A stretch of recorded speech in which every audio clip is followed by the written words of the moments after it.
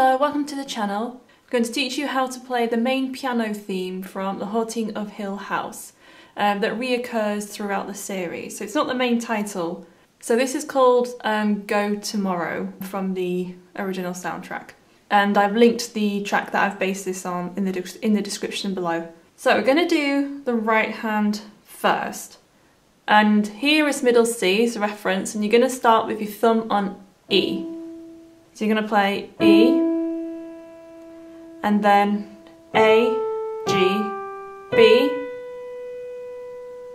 E, D, C sharp, C, B. Let's try that again.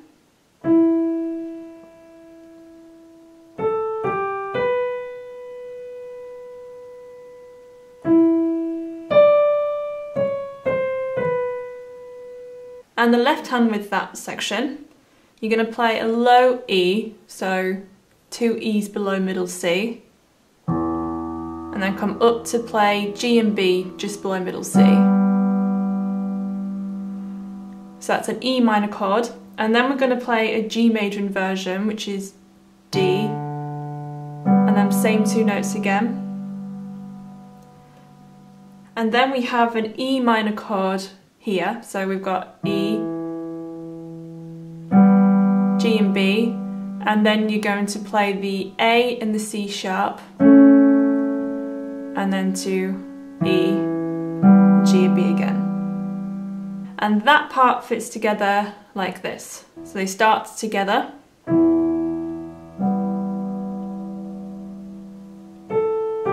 And then these coming together. And then E's coming together, and then the C sharp and the A and the C sharp coming together, and then we have B and E. So the next part, the right hand is going A, E, F sharp, G, and then does that again, A, E, F sharp, G. And then the left hand with that is going to go down to an A, so it's an A major chord, and then it's going to play E and A there. And then it's going to come up to the E minor again, and then to the A again. And then we have this run based on C major, so it's going a low C, so 2 C's below middle C, C, G, E, G, C, E, and then G, which you could play with your right hand, and then it's going F sharp. So that part fits together like this.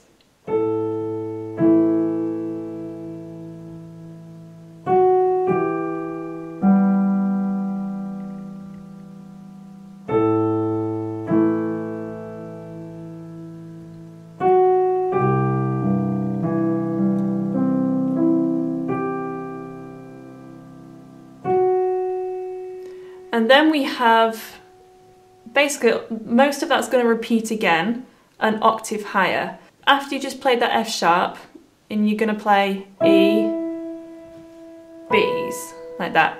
So I'm going to move my camera slightly higher up, so you can see my fingers a bit more clear. So after you've played those E, B's, and then it carries on in that octave from here, you just play it in the same way.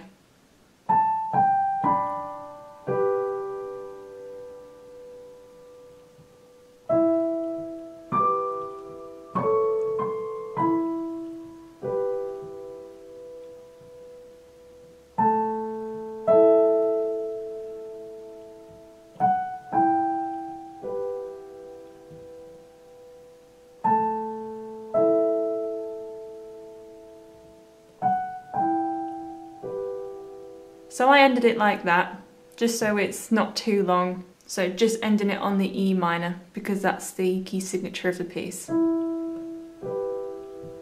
So that's the tutorial done. I hope that's been useful. Please give it a big thumbs up if it has, and subscribe to Bitesize Piano for many more tutorials like this one. If you have any requests, please leave them in the comment section below, and I look forward to talking with you all there, and I'll see you in the next one. Bye bye.